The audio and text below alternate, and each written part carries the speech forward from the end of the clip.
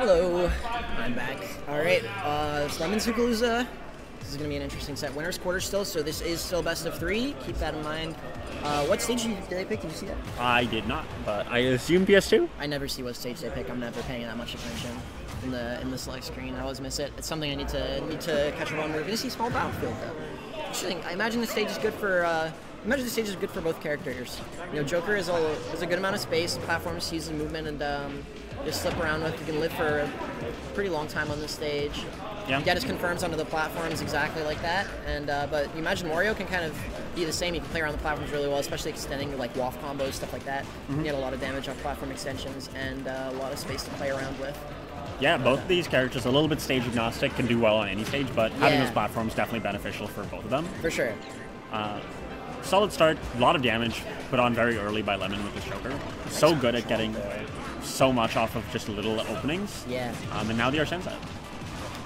Now Big Brother is here, and you better be scared because, you know, one thing Wario can really do against this character is melt Arsene down insanely fast. One Wario combo, and it feels like Arsene is just gone. Wario can also play around, oh my god, the reverse up there. You can play around just not getting hit and getting your little pokes in. That just drains Arsene as well, so it can be hard to find value with him sometimes, but, you know, it's always so, like, Taylor's so insanely good at using Arsene to his advantage, and he's also very good at not getting hit, so. Yeah, Kai playing very patiently through that Arsene, just kind of waiting. Can use the combos to try to get rid of it, but can also kind of just wait it out, stay away, especially with Wario. You have so much ability to drift in and out, avoid a lot of those Joker things. It's the main thing you want to do, I feel like, in this matchup. Is just like, that was really good. He called out the no jump. But I feel like the main thing you want to do as Wario in this matchup is just using your air drift to make Joker commit to things, because like Joker's happy to shoot side B and gun as much as he wants, and he feels like he can just can catch your air drift in every time. He gets big combos in like this, but just a little drifts in and out for Wario can net him so much reward with weak fair, landing there, stuff like that. And I feel like otherwise, like, how do you get in against Joker as this character? Yeah, 71%, 80% already racked up on this second stock, and continuing to tick up. Not to mention, Zookalooza is going to want to try to get rid of the stock quickly before the Arsene, though Lemmon looking like he does not need it right now. Zook has been saving his jumping disadvantage a lot, and Taylor's calling it out. I like he's drifting in, kind of thinking like, okay, he's gonna read the jump here, but he just swings, and he's getting the stocks consistently because of it. Footstool gun not quite gonna work there. I don't think wouldn't have worked because of the platform. Oh, a Build-A-Bear combo coming out from Taylor here. He's feeling himself already. Game 1, looking like it might be a 3-stock. Okay, you know what? He heard me and decided to say fuck you and just ran off stage. But sometimes you go for the downer and you fast fall really quickly when you're Joker, because that's true. Very fast fall. Yes, that is true. 128, and that backer should do it. Big game 1 from Taylor. You know what? If you're Zuki, you're saying the info game. It's fine. I got another one to work with. I can just pull this out. I'm getting used to the timings, getting used to Taylor's tempo mix-ups, and certain things he does in disadvantage, stuff like that. You know what? You're getting the info. It's always going to be super, super dual for a character like Wario, because Wario thrives so much off of those adaptations. If you can find those little hits and those little tempo adjustments, you get so much reward for each hit you get, and especially when you have the waft or the half waft. So imagine that. Even though that game was very dominant, you can't count Joker out. You can't count Zook out at all here.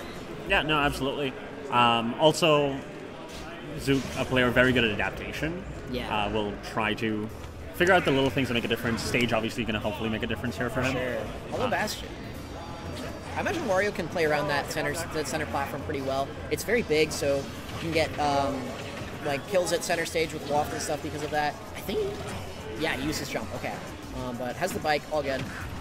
But early percent from Joker here. You know the down throw up gun is his, is he alive? He's alive. Yeah. I thought he wouldn't have bike on recharge for a second.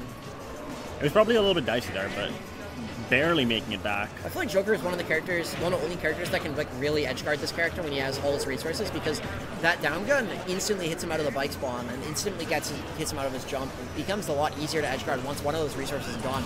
Case in point, you know what? Goes for the bike, gets knocked out of it right away. That down gun reaches so far, and good stock for Taylor there. He doesn't even need to use the Arsene. And you know the good part about that now is that you get Arsene at this kind of percent where Wario's not really going to be able to combo you all that much. And he's at a percent where you can get big damage with these combos, early edge guards with downer, stuff like that. Super, super good time to get Arsene, extend your lead. This is going to be big damage. Big damage off that combo, 58%, and racking up still already lapped him in percent. classic. Yellow Joker putting in work here. I love that wall jump back air. I love doing that when I play Joker. Nice back air. Might be able to find a stock here though. The bike ledge trapping is particularly potent. Oh, he goes for the bait. But not quite going to be able to find it just yet. And you know what? Like, what does Wario find to get a kill here, right? Like, that's kind of what I'm looking for. It's like, what hits does he find in neutral that really, oh my god, that really gets him a kill? Like, he wants the back air, he wants the F tilt, but that's like ledge trapping, edge guarding type of thing. How do you really hit Joker in neutral with a move that's really like going to put him into disadvantage or just like straight up kill him?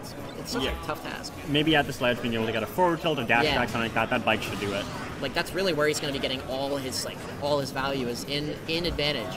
Because you can't really find that kill straight up with Wario in neutral against Joker. It can make it really hard sometimes. Does have that full waft now at 135%, so not as uneven as it looks at the moment. Yeah, good edge guarding here, keeping him off stage. Here comes the Arsene. Oh, goes barely. Does not get it there. The invincibility from Arsene or the air dodge, I don't remember which one, but I think it still worked out there. And you see that down gun like I was talking about earlier. And now that the loss is off the table, you feel so much better as Taylor. You can kind of afford to go for a little bit more risky plays because you know that he doesn't have that win condition on deck, that he has to just straight out scrap with you or try and like time you out until you get something like the half waft that will still be able to put in the big work. But you can kind of like freely approach his Joker. You don't really have to worry all that much about getting hit, especially at this percent, because you know you have a lot of chances at this point. Especially with a tether recovery, not being able to get down aired really easily, the edge guards. You kind of get a lot of chances once you get hit on into advantage. So he's sitting pretty right now. It's interesting because normally Kai is very happy to use that wall for that second stock because you're probably going to get it back over the course of the or at least like a rest of the game. Yeah, but with how quickly Lemmon is playing and how quickly Lemmon is racking up damage, it's a lot harder for him to get that. Yeah. I think be close to a half waft, if not at one already, though. I think it will be like 10 more seconds until it's a half waft. But I was going to say, one thing that I don't see Wario's do much is like, a lot of Wario's just save it for their third stock, and then they don't get the access to that half waft at all. But the half waft is so good because it's so strong, but it's also way faster than full waft is, which means you can confirm into it a lot easier off a lot of different things like up tilt and stuff like that. And you're just able to confirm into it a lot easier, which makes it really, really useful. So if you can get that waft out on the second stock and then have a half waft for like an upper half waft, up tilt half waft, like a runoff down tilt half waft, like we see Zookalooza do all the time, you can still kill super early. You get to use it as a second win condition. But a lot of Wario's don't use their waft, or they don't use their waft on the second stock. They just save it and then it gets wasted. Yeah. But Zooka's so good at that. But still, Lemmon, an incredible player. He's going to be taking that 2-0. Very, very fast set. But Zookalooza is going down to losers now. We know he can make a big run. We've seen it many times before at this particular weekly. He's going to have it tough because it's very, very stacked today. Yeah, no, absolutely. Lots of killers down there already. You know that Artemis is down there, Joven's down there, now Zooka's down there. Lots and lots of players that can